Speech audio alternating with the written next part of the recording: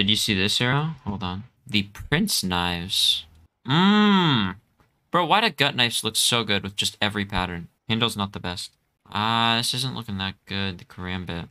Not the best. Oh, okay. I like that one. And you also did some stuff with the handle as well. Ooh. Okay, that one is nice.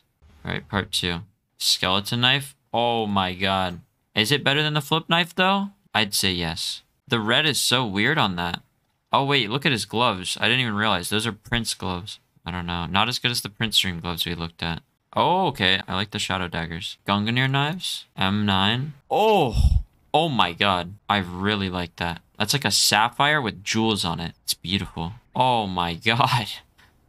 The Karambit. I want one. I want one. It sparkles. It's bejeweled. It's completely bejeweled. Oh my god. Look at the handle. What is that? That's like the tube of the Op Gungnir, right? Oh my god. It's like a blue Jormungandr. That would be so cheap as well. The Gungnir gut knife. You could get such a good gut knife for cheap. I think there shouldn't be so many skins for knife. I would say adding skins for knives, it increases the market, right?